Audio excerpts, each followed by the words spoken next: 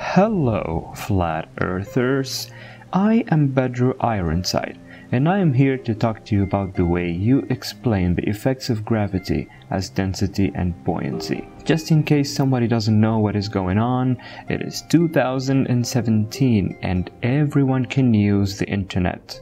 Which means now it is time to celebrate the likes of Kim Kardashian. Gravity no longer exists and the Earth has become flat.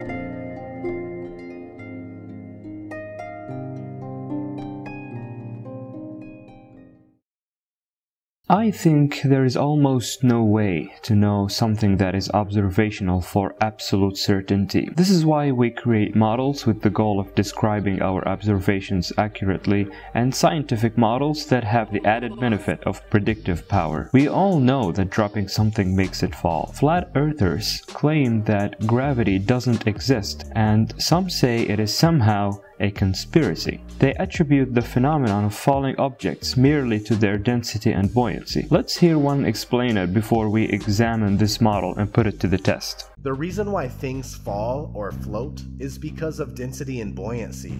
If something is heavier than air, it falls. If it's lighter than air, it floats. Very straightforward.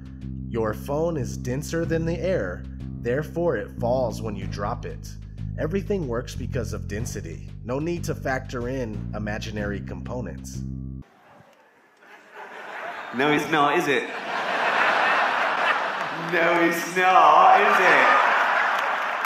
As you noticed, there is usually no scientific papers, no calculations, or anything to substantiate the claim. In my opinion, this explanation demonstrates that flat earthers do not consider the implications of their claims and the paradoxes they present. Allow me to elaborate. The first fundamental mistakes made here are, you are assuming that it has to be either density or gravity that is responsible for falling objects, when in reality both are accounted for in physics and they work together.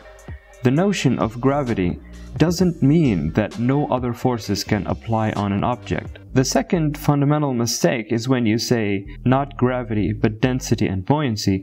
You missed the fact that density itself is not a force at all. Density, donated Greek letter rho, is mass distribution over volume. This is why this is measured in kilograms per meters cubed, and that means that alone cannot cause any object to fall or even move for that matter. Buoyancy, on the other hand, is a force, but it is an upward thrust force. Keep that in mind for later. The question becomes, how does that explain objects falling towards the ground? If it is said that the difference of densities between an object and the air is responsible for it falling, then we should expect denser objects to fall faster than less dense objects, since they have a much larger difference ratio compared to air. That is to say, if an object is too dense, then buoyant force will be less on it and we should observe it to fall faster. This isn't really the case in reality. Objects with sufficient weight accelerate towards the ground with the same acceleration. That straight away can tell us that this model, or this type of explanation for the phenomenon, is really too basic and should not be used. But it actually gets worse. Let us consider an object that has not been dropped into freefall, but instead is thrusting forward with an initial force and acceleration. For example, a ball that has been horizontally thrown.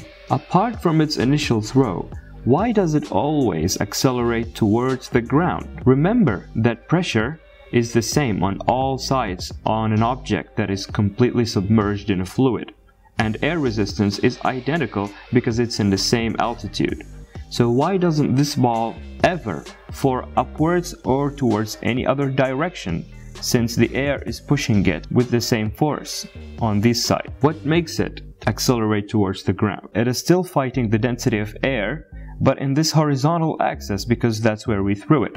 So it is moving through the air, but why does it accelerate downward? This discrepancy in their model gets even worse as we take a more aerodynamic shape, which has air pushing it this way, to see it still accelerate downward into the ground. How do projectile motion works on a flat Earth? What is the physics behind it? Even if we throw something upwards, what causes it to slow down until it stops and then accelerate towards the ground again? But this gets even worse.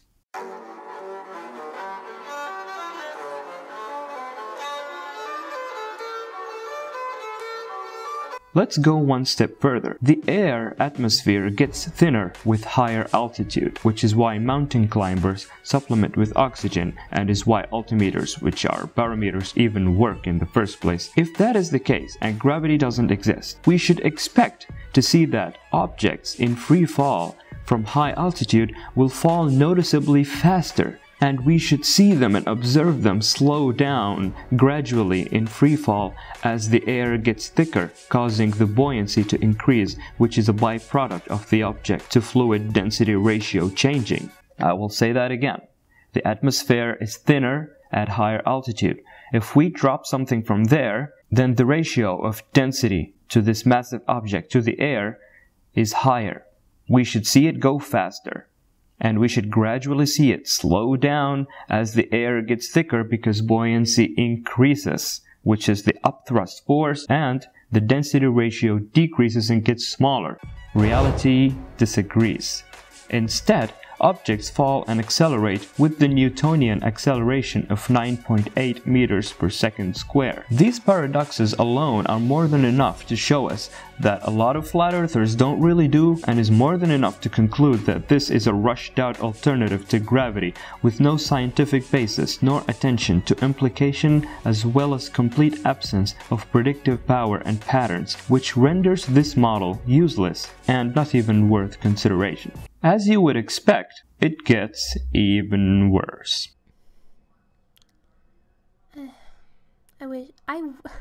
I wish I could say I was done. I really wish I could say I was done, but I'm not done. If we attribute the reason objects fall to the ground to their density and interaction with air, creating buoyancy, aka the upthrust force, we can put that to the test by creating what resembles a vacuum, such as a vacuum chamber containing two objects largely different in mass.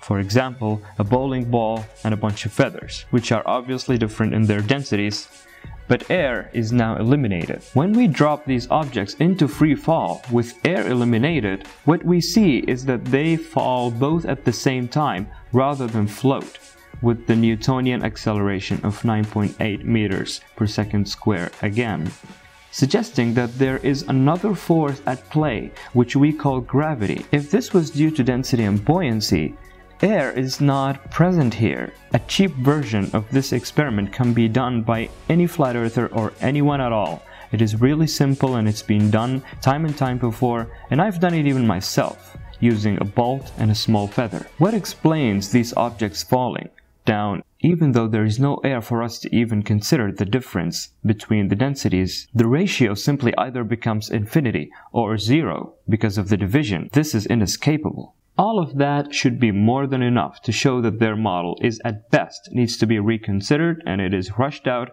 and at worst complete garbage. But it gets even worse. Because most flat earthers, from what I saw, don't do math and physics, and I couldn't find any research paper by a science-certified flat earther in the subject, the paradox this claim presents is not only observational, but also mathematical. Guess what? The buoyancy force, which they are fond of, which they explain the phenomenon with, is not even a force at all in their model.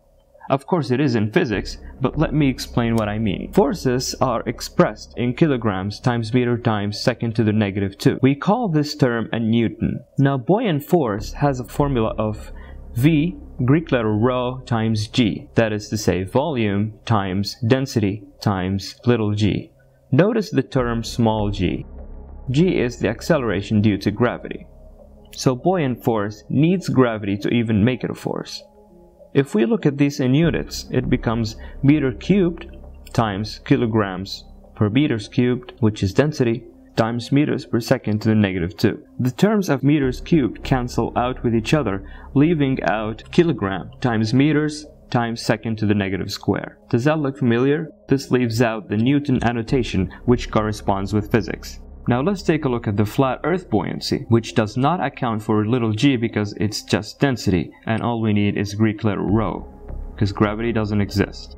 The units for the formula become meters cubed times kilograms over meters cubed. The term meter cubed will cancel out again, leaving only kilograms, which means that the buoyant force is measured in kilogram and therefore not a force at all for flat earthers. And of course, neither is density, as we mentioned earlier. So what is the force that keeps bringing things down? Why do things fall? All this model ever does is create so much paradoxes that are easily solved with physics. I guess the only good thing is that boat design engineers are not flat earthers. Better call your mama because it just got roasted. Yeah, What's some rap? It took quite long to actually think of it. Flat earthers have two options. Either accept reality and admit that their model simply doesn't work when it comes to explaining falling objects and the observation and this phenomenon. Number two, deny reality, say that everything presented is wrong. Maybe an extreme person will say physics as a whole is a part of a conspiracy, which I wouldn't be surprised anymore. I was just getting started and I've already found a few problems with this gravity and density explanation. This was only part 1. Thank you so much for watching and I really hope you enjoyed. Now subscribe if you're new so that you don't miss part 2 and all of the other videos in other subjects to follow. I'm gonna leave this here and I will see you next time. Gravity is important.